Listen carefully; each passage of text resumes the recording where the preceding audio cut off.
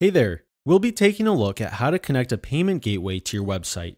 By doing this, you'll be able to start accepting payments from anyone who is purchasing something on your website, such as a membership plan, and that transaction will be processed through whichever payment gateway you choose to use. So in our website's admin area, let's head into Finance and Payment Settings.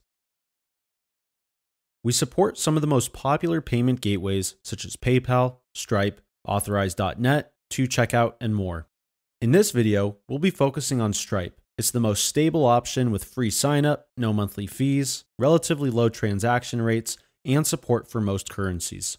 The first thing we'll do is select the Stripe option from the Connect Your Payment Gateway dropdown. Now we'll go to stripe.com to log into our Stripe account or create an account if we don't already have one. Since this is a brand new Stripe account, we can see here that Stripe is prompting us to add business details to activate our account. So we'll click Start Now, and here's where we'll need to enter those business details, including the primary account holder's basic info, your bank account details, a brief description of your business. In this case, I'll simply say that I have a membership website, as well as some other information. Now, Stripe does have their own support documentation and video tutorials that will walk you through all of this if you find that you need some help, or if Stripe happens to update any of their setup process after we publish this video. So I'm going to go through this process myself, and I'll be back with you in just a second. Okay, so I went ahead and added the business details to my Stripe account, and it only took a couple minutes. Next, what we can do, in the left-hand menu, let's click on Developers, and then API Keys. Here, Stripe will provide us with a publishable key and a secret key.